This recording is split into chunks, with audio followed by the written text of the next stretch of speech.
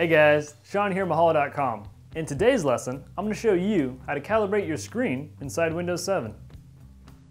Now I'm going to show you how to calibrate your screen in Windows 7. Simply click on the Start menu, then just type in Calibrate in the search field.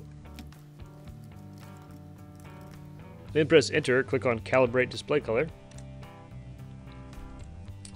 Then from the introduction screen, hit Next. Then Next again for the next screen. Now right here in the middle, this is the target we're going for. In the next screen, we'll have to adjust our screen so it matches that exactly. So just move the slider on the left. Then wherever you think your monitor matches that previous screen the best, just click Next.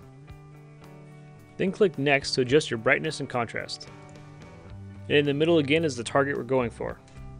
So where we're just able to see the X, simply adjust the brightness controls on your monitor so that that X is just visible and the screen's not too bright.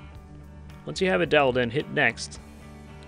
Then in this next screen, we're going to want to make sure the contrast is correct. On the right displays too much contrast, on the left displays not enough contrast. On the left the image looks a little too washed out, on the right it looks like there's too much color and you can't see all the details in the shirt. So just hit Next, and then from here adjust the controls on the side or front of your monitor so that the image looks correct. The next screen will adjust the shades of gray on our computer. Now what you'll do from here is just move the sliders to remove the color from the grays here on the screen. Then when you have your screen set up to the manner in which it looks these are all gray, just simply hit the Next button. And by pressing the two buttons in the middle of the screen, you can see your previous calibration to your current calibration. And then if you like where you're at, just hit the Finish button.